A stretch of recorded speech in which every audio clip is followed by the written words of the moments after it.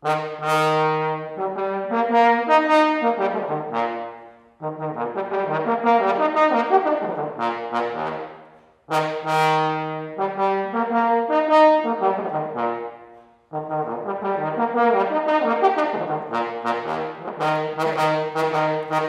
was pretty good. I think I might give him a job. Really, very, very good. I mean, I've heard that a lot worse, believe me. I've also played it a lot worse, probably. A few things. What I like is that you're playing with quite an open hand position. The hand is the most underused and underrated tool we have. You can do so much, because if you go, well, here we go. Hold up. That didn't really work, but.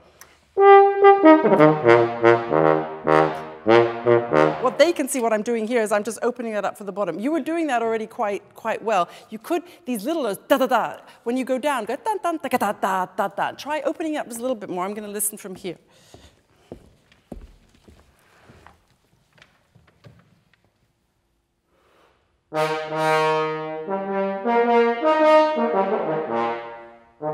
Okay, I hear, it is a little bit bum-bum. And also the bum-bum. Mahler would have loved that, and Bruckner would have loved that too. But it's not very Beethoven-y. Yeah, it's a little bit huge. It should be loud, but it depends on what your first horn is doing. If your first horn's playing it like that, then I guess you've got to play it like that. But the conductor won't let that happen for very long.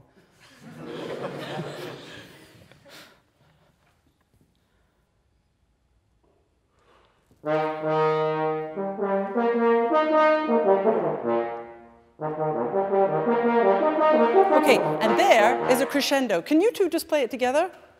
Or play all three of you, why not? Da da da da da da da da da dum.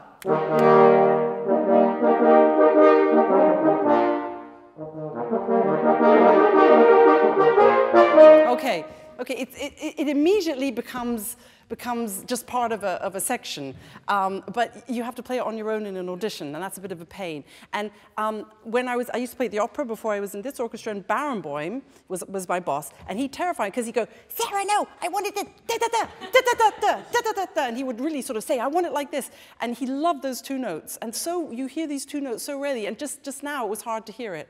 So even when you're playing it on your own, you want to show, I know that these two notes need to be brought up, da-da-da-da-da-da-da.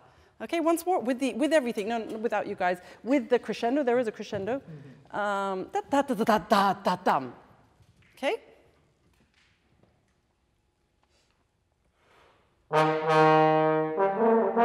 Okay, and also, it's a little bit, I hear,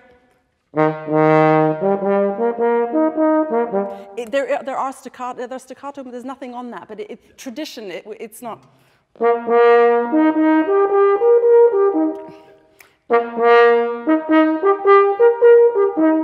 That's a little bit sort of do-do-do-do-do-do. Yeah, make it a little bit shorter, and also take more care about the sound, because it's very easy to make it sound. A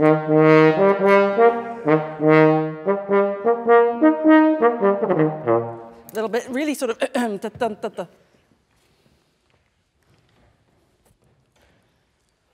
Yeah. Okay, another rhythm.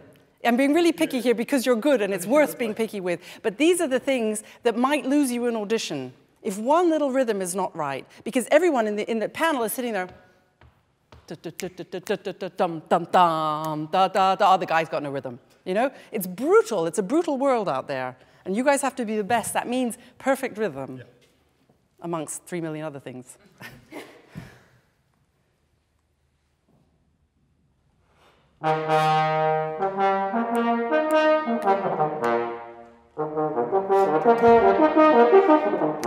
Okay, can you manage to get da da da da da da? Practice it a little bit slower. Are you doing single tongue or double? Yeah, me too. Slowly, it's really hard. Try it once. Just try dun dun ta ka da da. Yeah, and if you practice it in various stages of getting faster, that it helps. Yeah.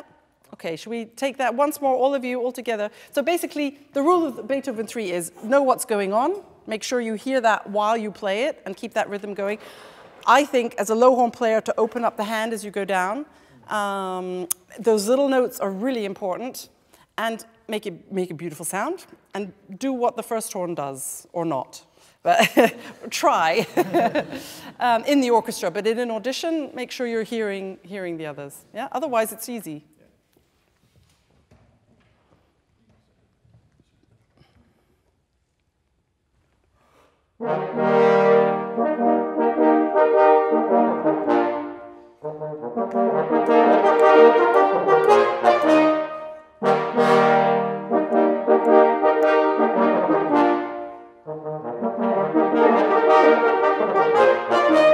Okay, good, good.